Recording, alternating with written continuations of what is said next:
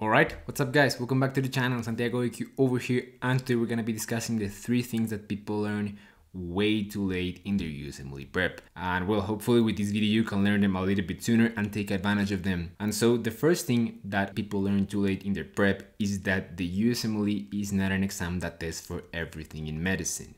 Because I think that's a very common misconception. People believe, oh my god, everything can appear in this exam.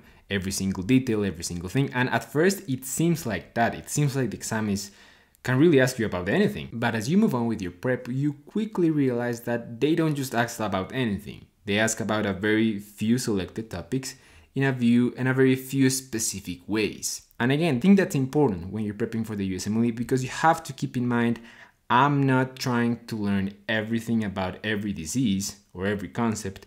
I'm trying to learn specifically what they want me to know. The sooner you do that, the better score you'll have.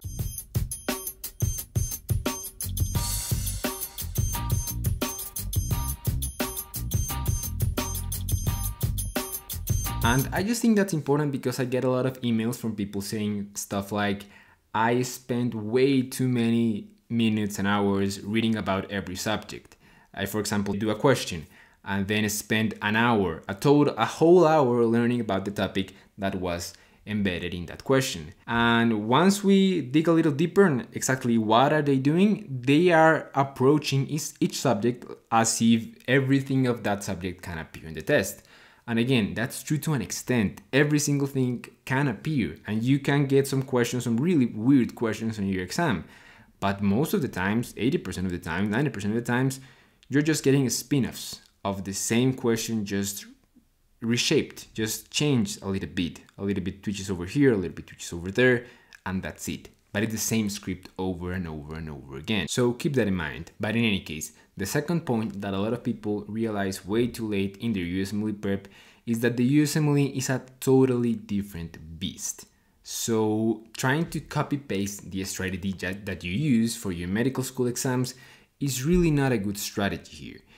Because again, it has a different set of conditions. And if you think, oh, I have learned all of my life by taking notes, doing flashcards and doing this, so I'm gonna do exactly the same with the Usmle, you're probably gonna bump into all sorts of walls.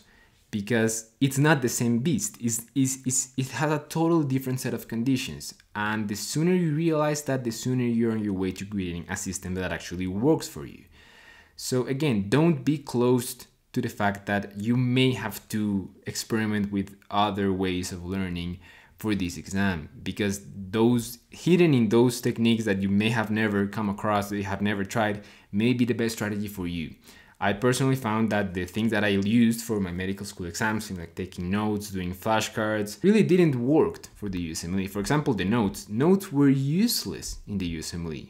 I love my notes from my medical school. They help me organize my thoughts. I have a few videos detailing how I use them. But for the Usmle, completely useless. So again, keep that in mind. I have a few videos detailing approaches and techniques to the Usmle. Just keep in mind, it's really not the same as your medical school. Okay, and the last point that I wanted to bring up is that the Usmle is really not a race, it's a marathon. And this is one of the things that people, again, learned way too late, and usually through the hard way. And I say that people learn this way too late because when you break down their strategies to study, most of their approach is targeted like if they were gonna study for a couple of days, a couple of weeks, not for a couple of months. And you should really have a different strategy when you're trying to go for the long run, for the 2-month, 3-month, 6-month period, and not for the couple of days period. Your approach should be totally different, because think of it like a marathon. If you start your marathon going all balls to the walls, trying to outrun everybody, chances are you're gonna be the guy who doesn't even finishes the marathon. Now, in a race, that would be the best strategy. Try to outrun everyone right from the get-go.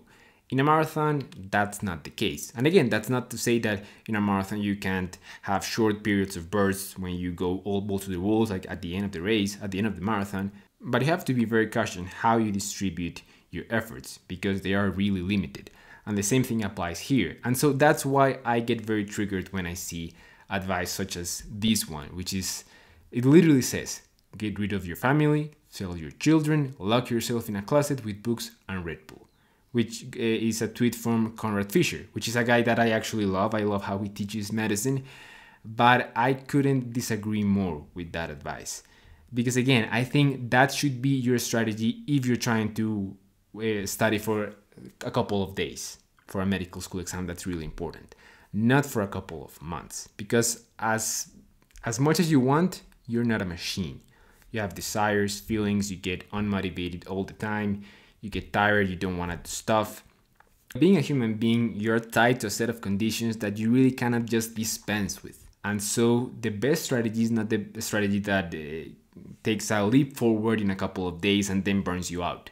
It's a strategy that keeps you studying for the longest time you can, in the most efficient way you can, for the longest time possible.